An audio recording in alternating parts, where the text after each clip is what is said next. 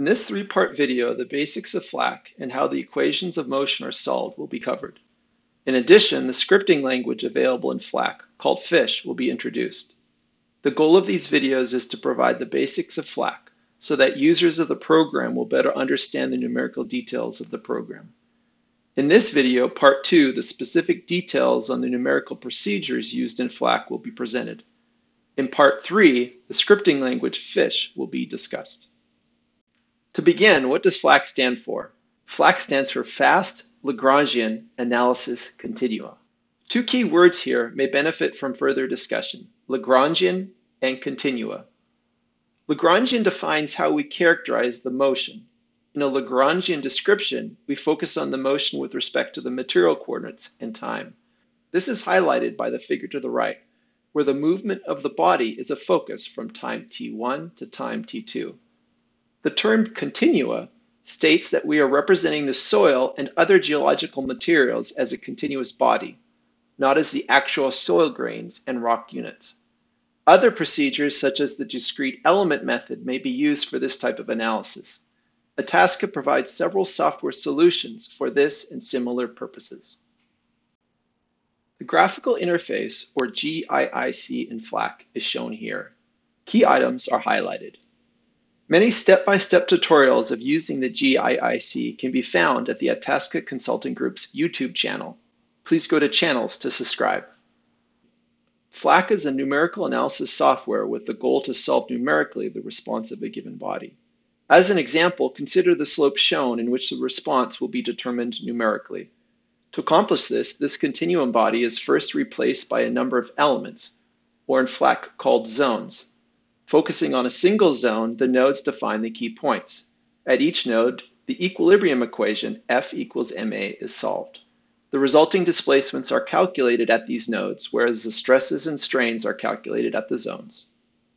In FLAC, the domain, such as the slope here, is composed of quadrilateral zones and sometimes triangular zones as well.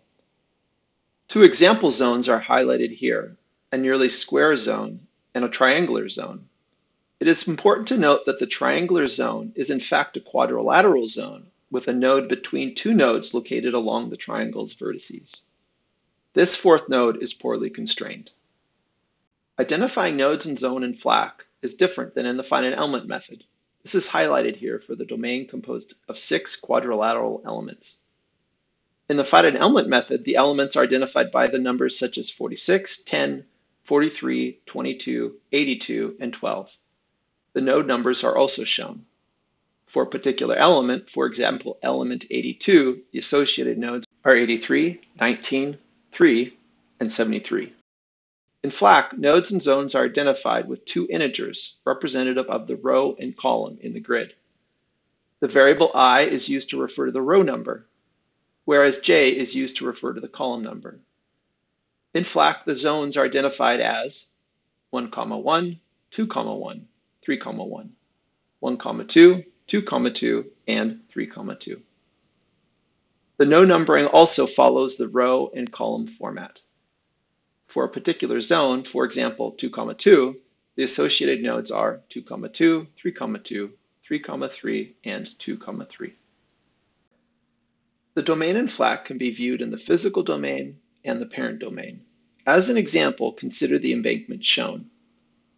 The grid in the physical domain is the embankment and is composed of rectangular and non-rectangular zones. The parent domain representation is shown to the right and is composed of 1 unit width square zones. Note that in the parent domain, the grade zones have been nulled so as to allow the slope faces on the embankment to be modeled in the physical domain. Note that for the null zones, all internal calculations in FLAC are omitted. An example mapping between the physical and parent domain is provided here for zone 18-1 and zone 16-11. One of the many important mechanical calculations is strain. FLAC uses the finite volume method to compute strain, the equation for which is provided here for the average normal strain in the zone in the x direction. As shown, the average strain is a function of the nodal displacements and the normal vectors and lengths of the zone sides. Note that such a strain computation can occur for any shape of zone. In contrast, the finite difference method's computation of strain is provided here, This computation is restricted to only rectangular zones. Note that a common misunderstanding of FLAC is that FLAC is a purely finite difference program. This is not exactly correct. FLAC uses the finite volume method to compute strain, and the finite difference method to march the calculations through time. Another very important computational detail in FLAC is that the quadrilateral zones in FLAC are actually internally composed of two sets of overlapping constant strain triangles, AB and CD, that are, when combined, the quadrilateral shown.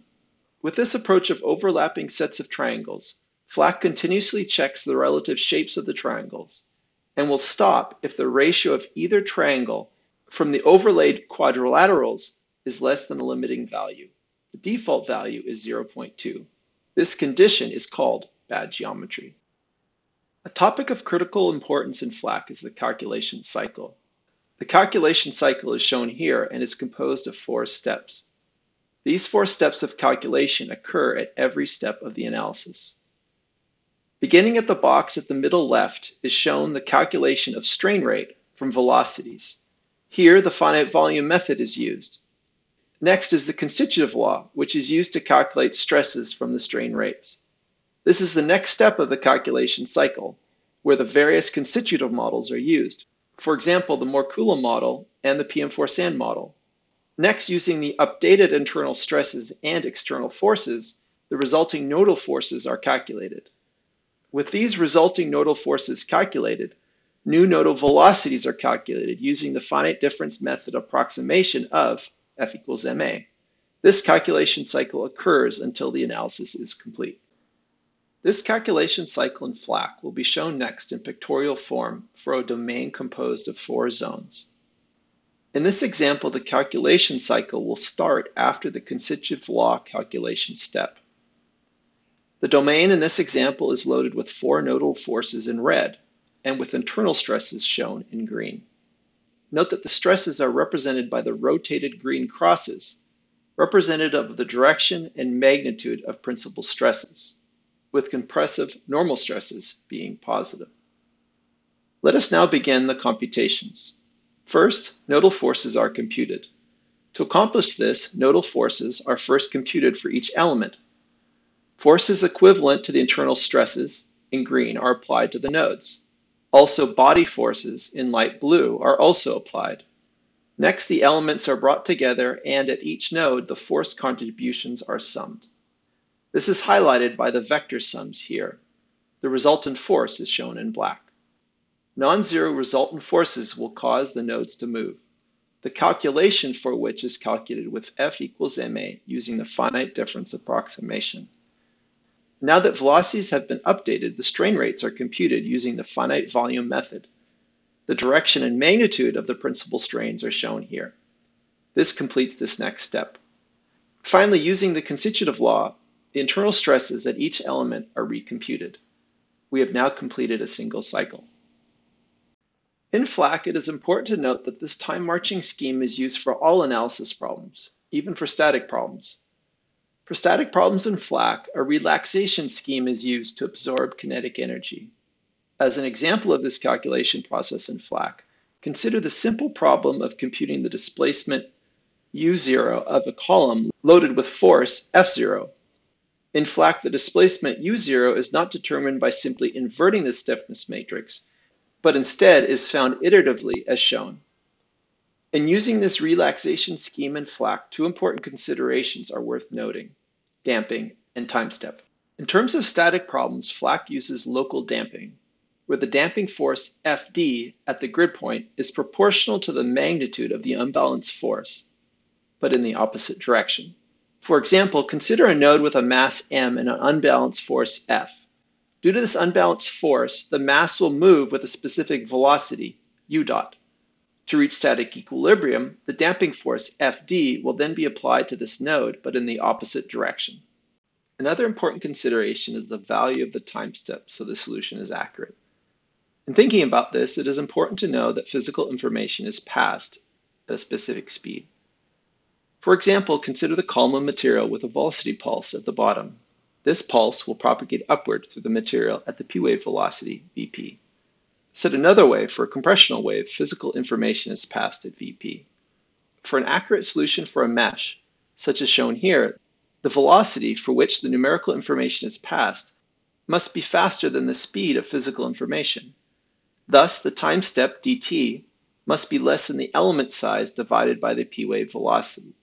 In FLAC, this value is further reduced to 0.8 times the element height divided by the p-wave velocity.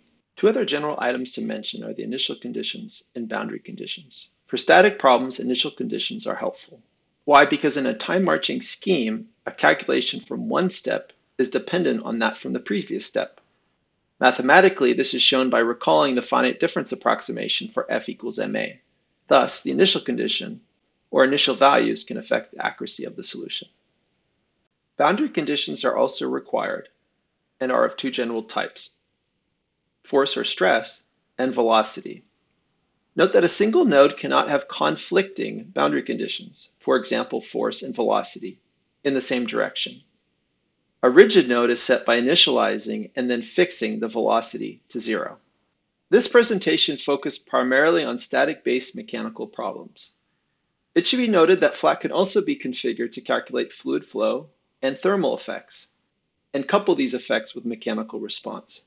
For example, the coupling fluid flow mechanical calculations can be employed to analyze such problems as consolidation and soil liquefaction. Finally, FLAC can also be configured for actual dynamic calculations with a different damping and time step scheme for use in such applications as geotechnical earthquake engineering analyses. This completes part 2 of this 3-part video.